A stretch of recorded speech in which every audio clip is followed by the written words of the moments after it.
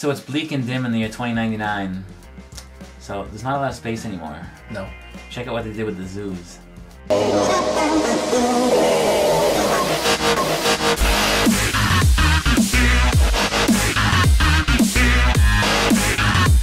I did a complete overhaul of the zoo. It's a completely different design that I'm working on thanks to something that popped into my head and a few things from Steve. You may remember Steve, the third co-host. He's not here very often.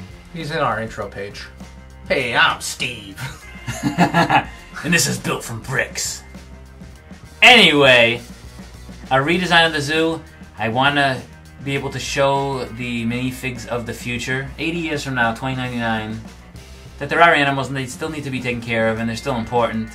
So it's a different type of zoo, and we're going to get into how I'm designing this, and it's a modular zoo. It takes a lot less space, but they still have a habitat and enclosures, and the minifigs of the future can still take a look at the animals of the past. Some of them may be extinct someday. I'll show you where I started off with. Okay.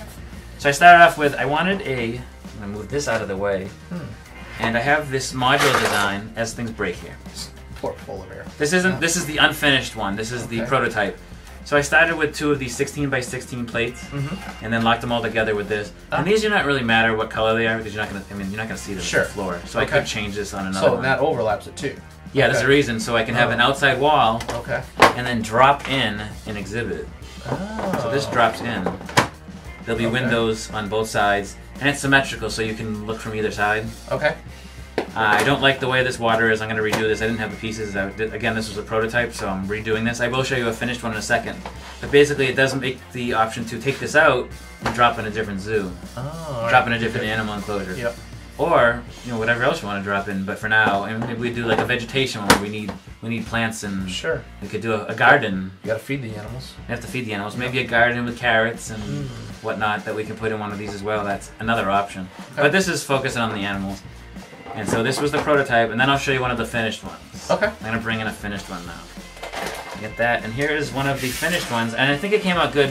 You may remember the previous hippo enclosure. It was rather large, it was very organic looking, a lot of bamboo, leaves, there was an island in the middle, and then a couple of hippos swimming in the water. Yeah, it was big. Yeah, and here's the remnant of it right here. Yeah, you can't really see, but there's a remnant in front of us. And this is the new design. And so we have, if you can see this, here's the inside. We have 2 hippos in here, the same hippos we had before. Right. Well, you kind of changed the little baby a little bit, didn't you? I might have shrunk the baby a little bit. Yeah. There's again, if you can get that, there's a little baby in there. We'll take a close-up picture of that so you can see that. And we got the bamboo, a little bit of the features of the original large one, but it's in a smaller container because, again, we don't have a lot of space. Sure. I did make this symmetrical so you have viewing from this side. You can see the baby on that side. If you come around this way, you can flip it around. You're walking on this side. Yeah. And see that side as well. And the big hippo, they don't have as much room, so they have to deal with the lack of space. Yeah. And there may be some funny things still added in here. I do see we have some little Easter eggs in here. There's Niffler hiding on top of the bamboo, as well as Gizmo over here with a cookie on the island. And an actual egg. And there's an egg in here too. So there's no issue with breeding. There's no issue with population, but we have to control it into a smaller area to allow the public to be able to see it still. Okay. On the outside here, we have these, you see these 4 studs. Oh, yeah, yeah. And this is for putting a sign. So we can take tiles. I don't know if there are tiles in front of me. Here, here's a nice tile. Not that, it'll work. This tile. We got a 2x4, it's meant for a 2x4 tile, which I'll probably print stickers for, and give it the name, you know, hippos on this one. Sure. And that way everybody knows what it is. If you didn't know by looking through the window what it was, this will tell you what it is. I can have those printed or just do some, we'll figure out. You should use the names that. Have you seen that the guy like calls snakes like murder noodle and you know, things like that? They give them these weird names. You should use those weird names. That'd be funny if we can come up with some of the names like that. Yeah. So this is the future enclosure, and the plan is there's a couple ideas. So I'm not sure how we're going to pull this off. One of them is connecting them. There's going to be a walkway on both sides. Okay. And these are supposed to be in the style of Ready Player One, the stacks. Yeah. So you have this attached, and another one that would be here, like on the side of it. Okay. And another one on this side, connected by those 45s, and then 2 more stacked on top like this, with stairs going and walkways between them.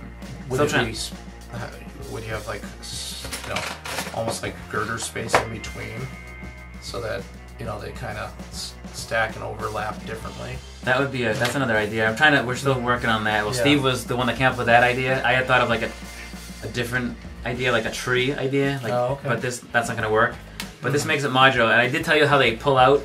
The problem with this one, it doesn't really pull out only because there's so much leaves on the edge. Yeah, you got that it's hard to. It's kind of tough. It sticks to the windows, and I could probably get it out, but I'll probably knock a few bamboo over in the process. But it is modular like the other. It is modular. They'll all be modular. There's a penguin exhibit. There's a alligator exhibit coming. There's an elephant enclosure. Someone was upset that I don't have an elephant enclosure anymore. There may not be a giraffe one. If there is, he may have a really, he may be sticking out of the thing a little bit. Is your elephant gonna stick out of here? Because that's pretty. No, the elephant's small. small. Oh, it's small. Okay. Elephant's pretty small. I don't know where the elephant is, but It's around here somewhere. you gotta find the elephant. But that's the future zoo, the dystopian zoo. It's interesting. I like the concept. Yeah. And I like these tile pieces that I use for the water. I mean, this one looks like you've put it into a shipping container. Almost like that's what they all look like, and that's kind of the idea. The colors will be different. They're not going to be brown. They'll be random colors. And again, that's also it's a dystopian, so it's not supposed to have like perfect everything. The walls might be different colors. This one's white right now to match the habitat, but it doesn't need to be white. It could be any color. And I probably sticking away from bright colors, reds and yellows, but. Yeah, you want like muted colors. Colors, and like stuff that stuff that I have a lot of. Sure. I have bricks. I have a lot of bricks, so I can use the 1x2 masonry bricks to make a whole thing out of this. And they're basically stacked straight, and then the last one's staggered, so that way I can lock it all together. Nice. I'll probably put some tile and then some like dark gray tiles along this just to lock it even further with some studs if you want to stack them. It'll be easy. It's easy for transport. Bringing this to places like Philly Brickfest and stuff is also really cool. Are you gonna bring that to Philly Brickfest? That's my plan, is to finish a bunch of these. Nice. I'm using different. These are what they sit on. They all sit on these plates, and I have a ton of these in gray. But I have some in green, which is perfect to not have to build the base up of the color I need. And I have some in blue if I need water exhibits. Nice. Okay. So I have to get some tan ones for like the mountain lion area. Instead of building tan plates, I can use a tan one of these. And it'll be a lot easier to start off, and then add the texture and details inside. Yep. That's the zoo. What do you think? I think it looks great. So I'm trying to get Steve here to work on something with me.